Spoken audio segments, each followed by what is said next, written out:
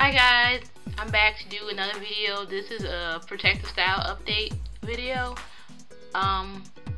So this is my new protective style. I made a Quickweave wig which will turn into a glue gun wig because I'm going to go behind the glue and do hot glue behind it to seal it, and so I can wash it and it'll last a little bit longer. I was gonna do it on my head, but I just didn't feel like, hot glue in my head just, didn't really mix to me. So, and I did it, this is my second time doing this wig. I did it the first time I did it on my mannequin head, and I didn't like the way it came out. And I used a different cap too. I used a dome cap on there too.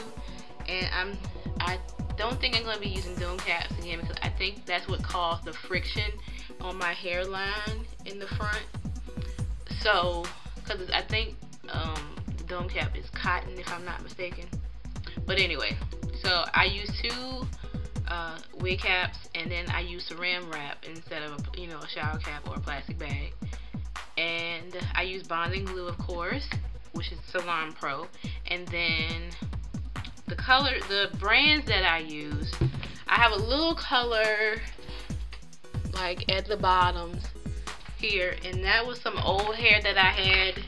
So I don't know if they sell this hair anymore, and if they, I'm gonna find out if they sell this hair again because I really like this color, and I'm gonna buy a couple of packs and I'm gonna mix it because I have this left over, and then I have some of this color which is number 30, and this is Sensational Premium Now, and this is in 30, or I think, well, this pack, this says number 1, but this is number 30 I believe, and this is like an 8-inch, and I'm going to make a wig with 4, 30, and 33, so I'm going to get some 4. Okay, but anyway, so I use the brand that I use in the other hair, which is I have a pack of 10-inch and 1, and a pack of 12-inch and 1B. And sorry, I am turned this way. I use Sensational Now Yaki. I think it's not the yellow one. It's the one with the bluish green label. And it's cheaper than that one because and I use the Pro Yaki. They have Pro Yaki, and then they have Natural Yaki. The Natural Yaki costs more than Pro Yaki. So my 10-inch was $9.99 and my 12-inch was $14.99. So I'm trying to decide how I'm going to cut the bangs. Either I'm going to do a swoop bang like this, but it's going to be a little shorter, like maybe here, so that I can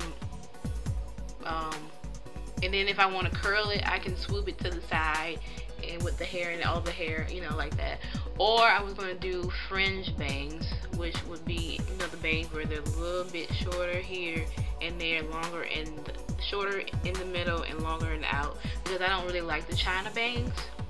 So I'm not sure yet, so you'll find out on the next video what I did. So I have a tutorial of how I made the wig, and that's going to be coming up. So thank you guys for watching.